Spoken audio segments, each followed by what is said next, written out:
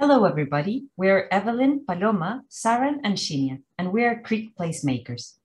Our name is inspired by the music of the common Eastern froglet. Its present, unveiled by their music, is a key indicator of healthy water systems. What we will present to you is our placemaking proposal for the Stony Creek Common site. As placemakers, we seek to enhance the social and environmental value of a place by strengthening the community's network, their sense of belonging, and promoting the stewardship of country. We would like to start by acknowledging the Wurundjeri, Woiwurrung, and Bunurong people of the Kulin Nations as the traditional owners of the unceded land on which we live, work, and study. We acknowledge their deep connection to country and their ongoing care for this land. We pay our respect to their elders past, present, and emerging. Our presentation consists of three components: a story of the place, what we saw and heard, and our proposal. First, we will walk you through a story of the place. Stony Creek Commons is a council-owned undeveloped site that represents a potential asset for the local community. It is located next to a recently built playground within a residential area, intersected by an important environmental asset, the Stony Creek. Due to its proximity, the site can potentially contribute to improving the biodiversity of the area, currently threatened by the nearby industrial activities. The creek hosts a wide variety of trees, shrubs, and wildlife, and this water body represents a powerful source of indigenous knowledge embedded in place. The area was occupied by the Maribyrnong clan, part of the Woiwurrung people for over 40,000 years. They managed the health of the land and waterway to ensure the resources would be adequate for their needs and succeeding generations. Since European settlement, industrial activities turned some areas into wastelands and the creek into a sewer. However, environmental groups have also risen to work upon the recovery of this water body. One of the opportunities in the Stony Creek Common site is the co-creation of a site for stories that have been overlooked in urban and spatial design practices to be reclaimed.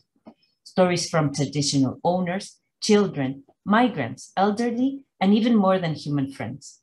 In order to present our pathway to reimagine new and healing narratives of place, we'll start by providing a general context of the built and natural environment. The site is surrounded by metropolitan transport networks such as Geelong Road and the Princess Highway that have centered the territorial disconnection between neighborhoods.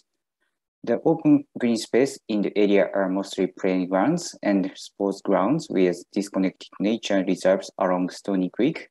There is a lack of accessible local public transport and bike lanes from the site to nearby train station due to the car-oriented environment.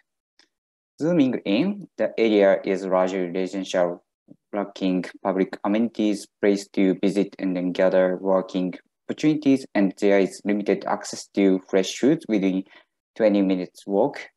It poses an opportunity to utilize the site for community benefits and then food security. Based on geographic and the census data on both 400 meters and then 1,200 meters radius centered on Stony Creek Commons, we set 3 personas as the target audience. John is one of the new residents, indicating the increased population in the area. He's single and travels to work by car, as do 2/3 of the employed population in the area. David is one of the children who can't go to playgrounds safely by themselves. While David wants to go to Correction Park to play, Princess Highway prevents him from traveling between home and Crankshack Park. Nayana lives with her partner and a child, representing one majority of the population in the area. English is not her first language, and she goes to work using public transport as 1/4 of the employed population in the area does. Stepping away from the people-oriented analysis, let's look at the places through a modern human lens. For the common Eastern froglet and the Newfoundland honeyeater and the forest garden mandate, Stony Creek presents an environment in which to hide, seek for food, nest, and breed Nevertheless, there are multiple threats to their survival due to the dimension of the environmental corridor and the development pressures, and that reduce the areas for habitat needed to flourish in a diverse environment. From this analysis, we have identified a range of issues that revolve around three themes: climate change, habitat and biodiversity, and cultural representation. These themes are strongly intertwined, but overall, what we seek to respond to through our strategy is the improvement of the territorial disconnectedness between communities, people, and places. And to do so, we promote the use of Indigenous knowledge to inform design.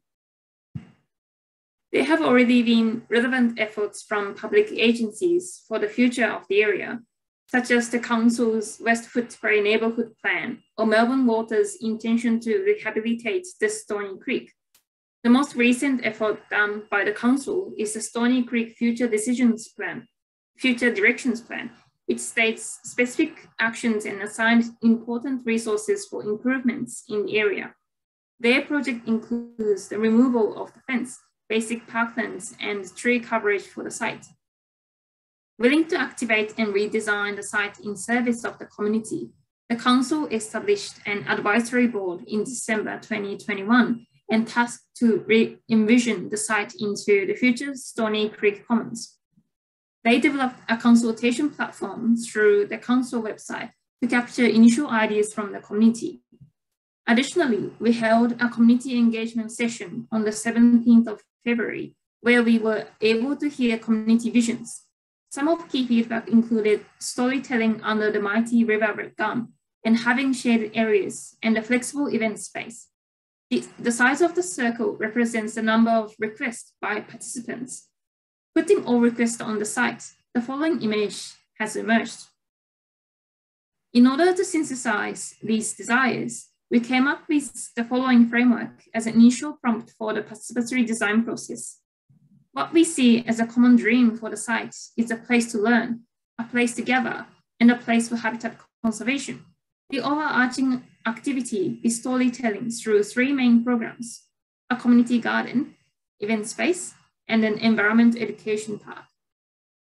Our proposal consists of providing opportunities and spaces to undertake tactical actions for the on-site collaborative design activities, and the timeline and strategies for operating the participatory design process.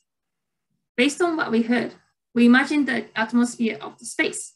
The image reflects what the community seeks: a place to gather around creative storytelling, a place to learn from a range of activities held in community space, a place for a biodiverse habitat to flourish, and the underlying values. Working upon the matrix of these qualitative values will give precedence for the monitoring and evaluating strategy.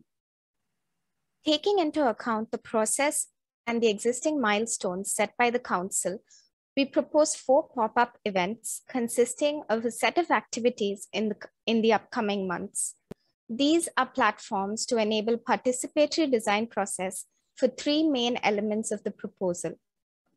Each of the 3 elements is developed through incremental tactical activities. For example, an initial event could be a workshop to build some garden beds and use these to shape the boundaries of an improvised stage, where we invite musicians and storytellers. We could frame it as a neighborhood potluck and have other ancillary events linked to the surrounding schools, such as painting of the sidewalks inspired by nature. The pop-up events help align these activities to make a vibrant environment where diverse groups gather, bond, and gauge interests and the usage of the land.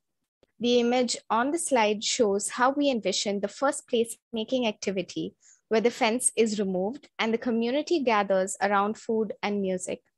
We aim to cultivate a sense of community ownership by inviting community members to contribute to the building of the landscape and ongoing maintenance.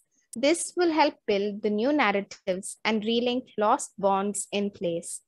In considering the influence of the different stakeholders and the degree of impact of the project on them, it became apparent that its future needs to be determined through constructive and collaborative discussions through empowering the often overlooked voices. In order to enable a community-led approach, we support the creation of an alliance to ensure a collaborative horizontal governance strategy. To do so, we envision the Council to request the advisory group to appoint new positions responsible for design and facilitation of discussions. This scheme highlights the need for the transdisciplinary participatory design process, bringing together different ideas and expertise to ensure the sustainability and the resilience of the place. All these events may encompass different outcomes, which are never changing and evolving process, just like the froglet. Some of the outcomes may include establishing a caretaker strategy, governing committees, and a strategy for alternative financing models. The evaluation and the monitoring are crucial for measuring the success of each ongoing tactical actions and creating a constant community feedback loop. We propose on-site and digital engagement tools to collect and analyze both quantitative and qualitative feedback. We also understand that this proposal encompasses a set of risks and limitations. For example, the more stakeholders take part in the project, the more conflicts might be generated among the stakeholders. However, the conflict could work as one key for strengthening the stakeholders' relationships through consensus building. Likewise, other risks and limitations can be converted into chances for reinforcing the participatory planning process. We hope that this presentation and proposal helps the different stakeholders here present shift the previous top-down council-led initiatives to a grassroots-led design process in order to bring the further long-term outcomes that will benefit both the broader community and the country.